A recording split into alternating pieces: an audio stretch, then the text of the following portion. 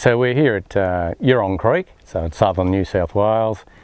We're farming about 2,000 hectares, contracting farming another 700 hectares on top of that, where we do the full farming operations.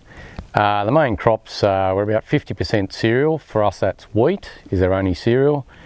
And the other 50% is sort of roughly made up of even amounts of canola, roughly 25%.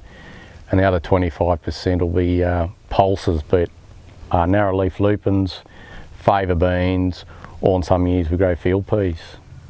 Well, we started with narrow windrow burning to control a few ryegrass escapes that had escaped the selective herbicides in crop. Suggestion from Greg Connon, our agronomist consultant at the time from Grassroots Agronomy.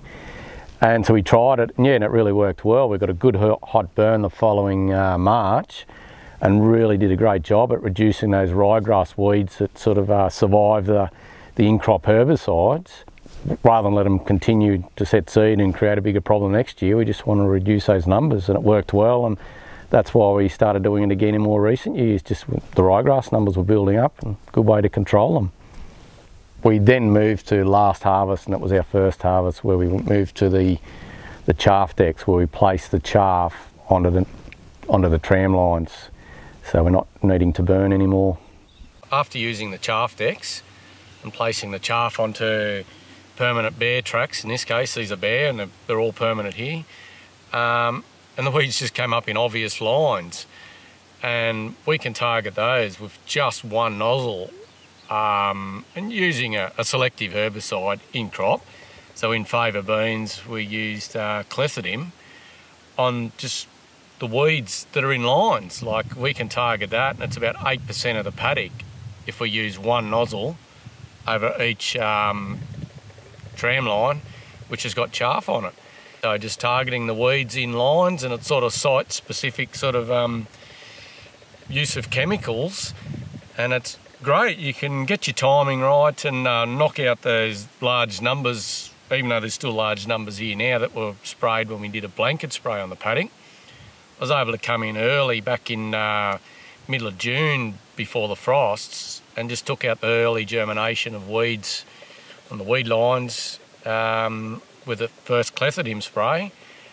And we ran into all those frosts, and we were a bit late trying to avoid the frost when we came back with the blanket spray, which was a clethodim and a factor in one pass, broad spray right across the whole lot at the top. But you will notice there's a heap of ryegrass here, and there's, you know, that's the next generation after the early ones were taken out, but the numbers concentrated here compared to the numbers that, you know, there's ryegrass out here in the crop, but we certainly concentrated so much of it here.